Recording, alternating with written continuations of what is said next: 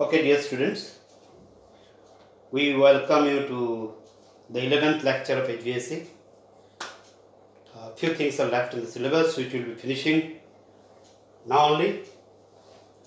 One thing is that we have to know the vertical shaft layout. Vertical shaft layout.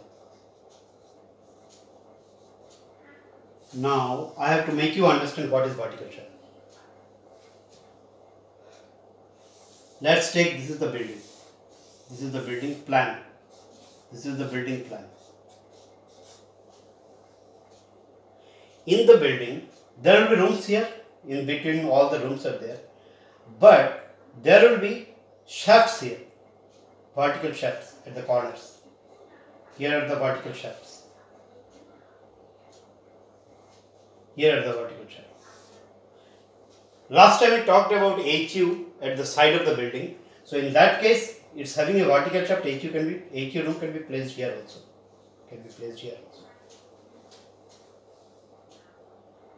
So vertical shafts are taken generally at the corner of each room. Now what does vertical shaft signify? Vertical shafts signify these are the through holes. These are the holes coming from the, say it is a 4-story building, 8-story building, 9-story building. It's a through hole through which services pipe will pass through. All the services pipe. One I talked about the false ceiling, that services pipes pass through the corridor of the false ceiling. And the second is the vertical shaft. Through the vertical shaft, all the services pipes will pass from ground floor to the top floor of the building. How many floors it may be? Maybe 15th floor, 16th floor, 30th floor, 40th floor. They must have a vertical shaft. Not have one vertical shaft. Depending on the size of the building, they may have 4 vertical shafts at 4 different corners. So what happens in case of vertical shafts? This is a through wall through which a shaft is made. Shaft means a hole. A thorough hole is there through all the floors. Say this hole will be there at the ground floor. This hole will be there at the first floor. This hole will be there at the second floor, and so on and so forth. Means it will be having the holes throughout the building. If I take a section of the building, this is the building, this is the building. Here is vertical shaft running. These are the floors.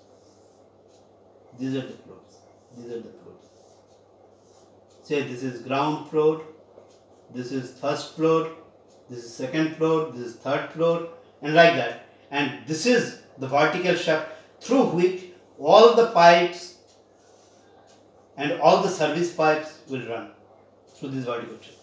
All the service pipes will run. What are the service pipes? The chilled water pipe, condenser water pipe for HVAC, the chilled water, the supply air duct, return air duct for HVAC, and also the firefighting pipes, the plumbing pipes, the water pipes, all these pipes will be running through this vertical shaft. Vertical shafts are located at the corners, at each corner of the building, through which the pipes and ducts will pass from the bottom floor to the top floor, like this. These are the floors. And this vertical shaft will be closed with a wall. This will be closed with a wall. That means you cannot see anything. Being in the floor, you will just see a wall. But behind the wall, there are service pipes running. So this is the concept of a vertical shaft. Now, in case of HVAC drawing, the vertical shafts play a very important role.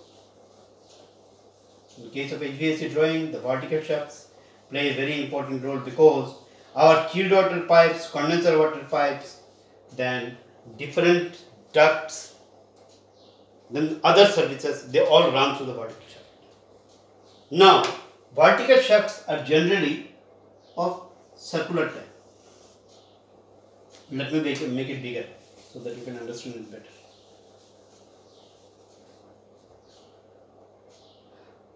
Vertical shafts are made of circular types. These are the vertical shafts.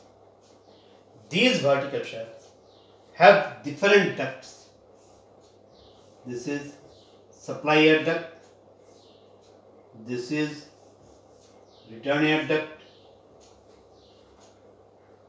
this is chilled water piping, supply and return, the supply chilled water piping and return chilled water piping. Then we have condenser water pipes without insulation. Condenser water pipes are without insulation. This we are having condenser water pipes. Then other than condenser water pipes, we have firefighting pipes, we have plumbing pipes, we have water pipes, drain pipes, all sorts of pipes. That means we make the duct, this we can write as chilled water pipes. Chilled water pipes, that's why insulated, you can see the insulation. This you can write return air duct.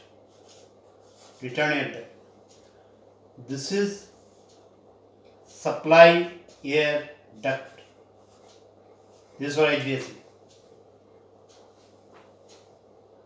These are condenser water pipes. Then different pipes other than that are there. This is, say, firefighting pipe. Firefighting. This is not our service, but it will also run through. Then there will be drain pipes.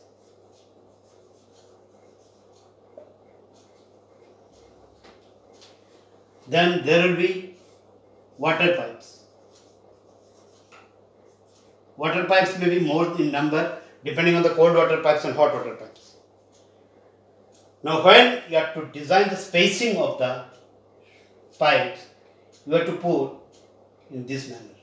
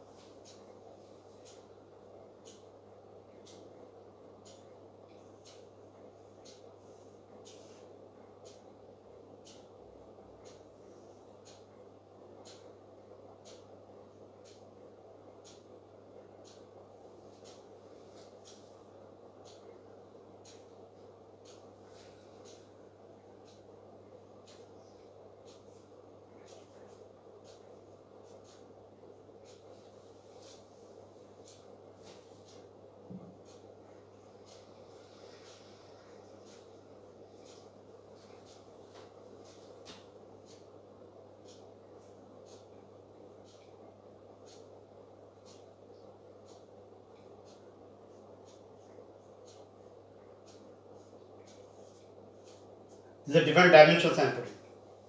You will see different dimensions.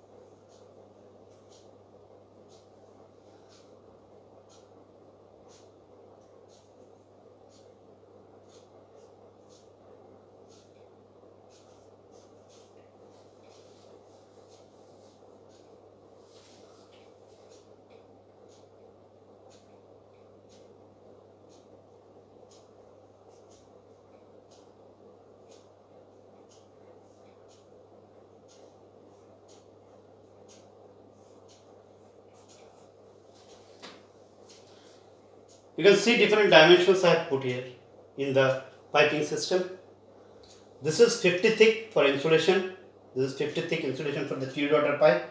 Then comes 300 diameter of the pipe. Say 300. It may be 500, it may be 400, it may be something else.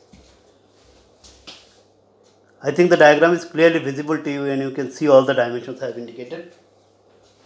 So, these are different dimensions. This is 300 the diameter of the pipe, chilled water pipe. Then again 50 thick. This is insulation.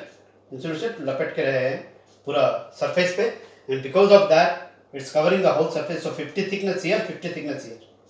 Then between this pipe and the duct outside periphery, there should be a gap of 100 mm.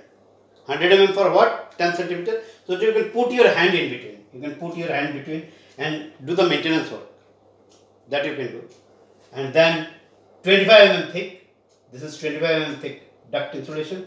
Then duct height that I have not put. What is the height? It may be 300, it may be 500 depending on the duct size. And then 25 thick again. This is 25 thick insulation because this is return air duct. I told you return air duct is generally 25 mm thick insulation of fiberglass, and supply air duct insulation is 50 mm thick.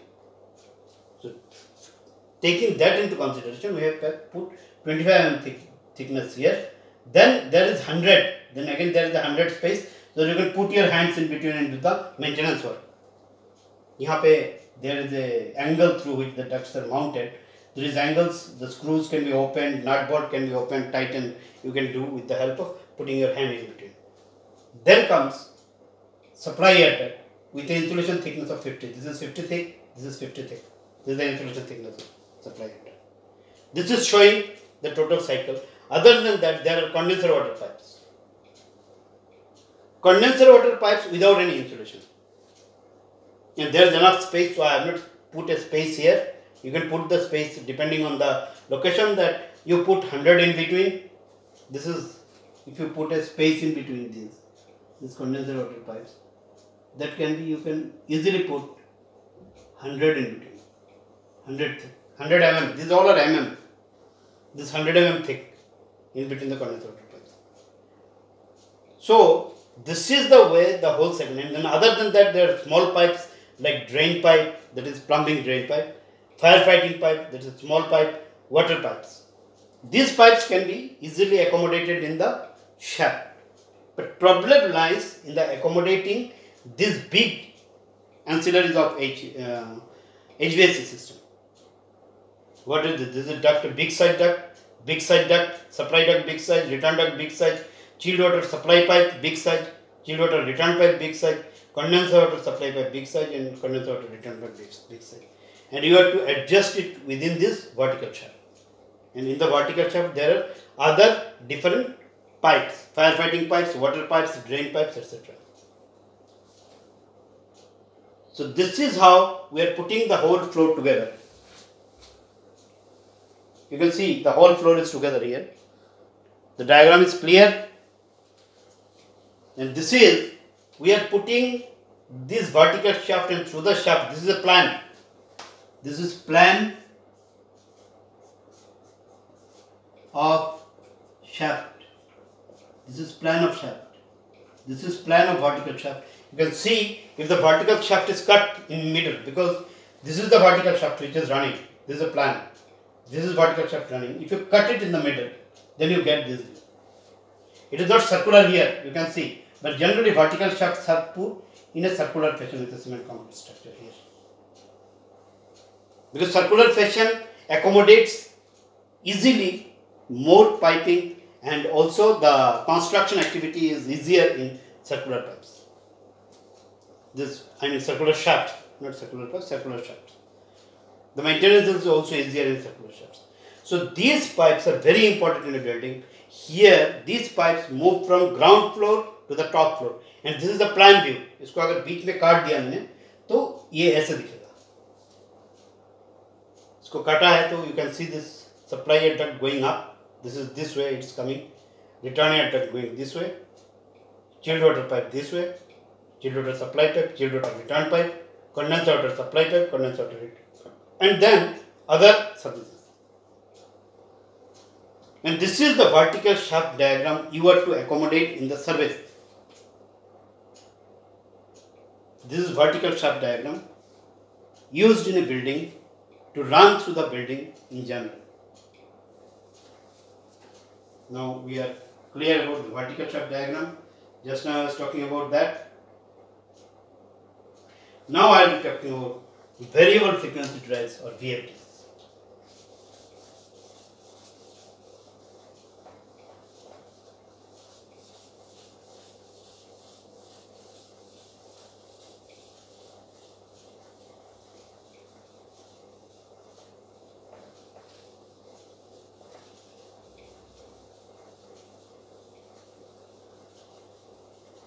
See, advantages with this video is that you can run the video many times and you can see whatever I have said here.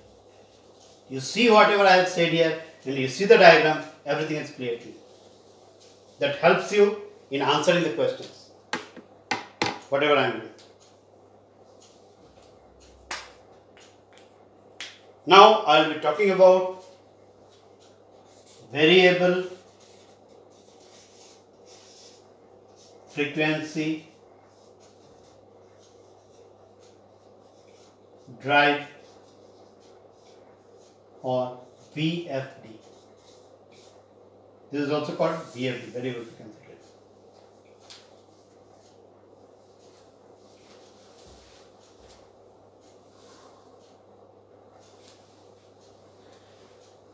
Now for making the VFD, certain things should be clear, which I am going to make it just for you.